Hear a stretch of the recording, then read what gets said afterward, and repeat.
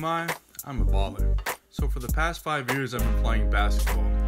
I can't say I've been getting good at it. I can dribble, I can catch, I'm still working on it.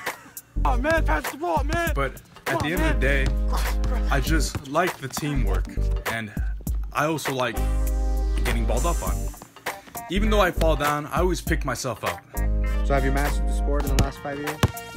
Nah, I'm gonna be honest with you, I'm not.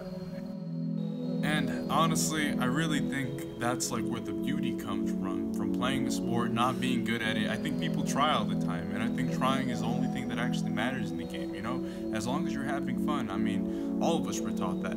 I'm a loser, but I still somehow managed to take all of the negativity and turn it into positivity, you know? Even though I get, hit in the face with the ball every now and then, I still get up. You can get up too.